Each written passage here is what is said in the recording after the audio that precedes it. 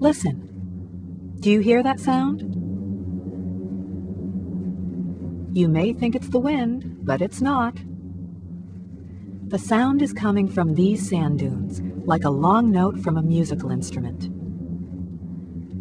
Booming sounds like this have been heard in deserts all over the world, by ancient travelers in the Sahara, by Charles Darwin in the Chilean desert, and by this research team from California Institute of Technology. No one fully understands how and why this occurs, but Melanie Hunt and Christopher Brennan are seeking an answer here at the Dumont Dunes in Death Valley, California.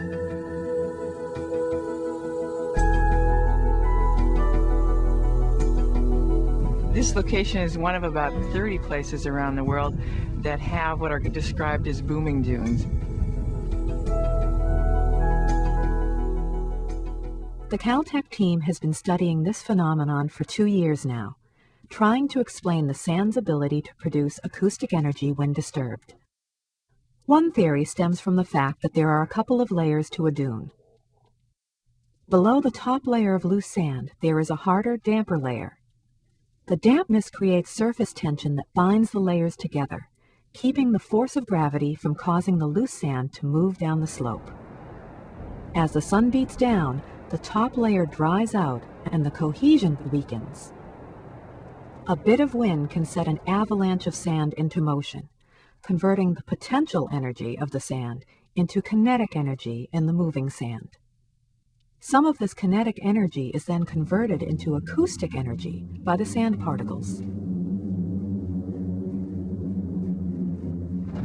Better get your goggles on. To make this sand dune sing today, the Caltech team will hike up 300 feet and attempt to simulate an avalanche.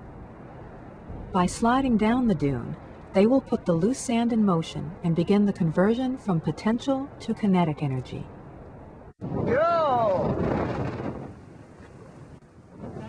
Come on, keep going, guys. I got a little bit of a boom. Little bit of a boom. You hear it there? We got it! Down here, Mal.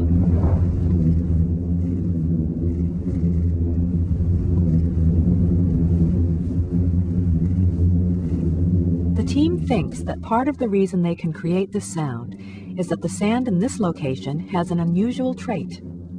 The sand grains are roughly all the same size, so that when they bounce off each other, they create the same sound. And we believe that that's part of the explanation for this booming sound, that all the grains are more or less the same size. So when they flow over one another, they hit each other at roughly the same frequency.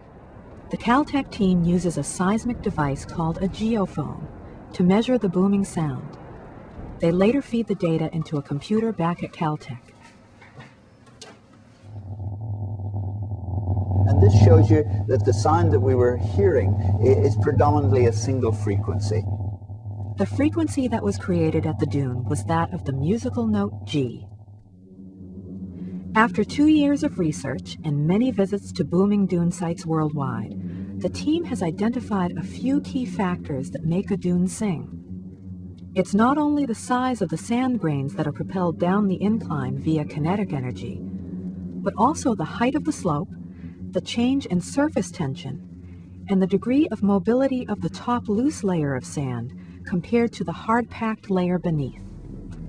The team at Caltech still has quite a bit more documentation to do to confirm their theories, but this creative group hopes to have the mystery solved one day.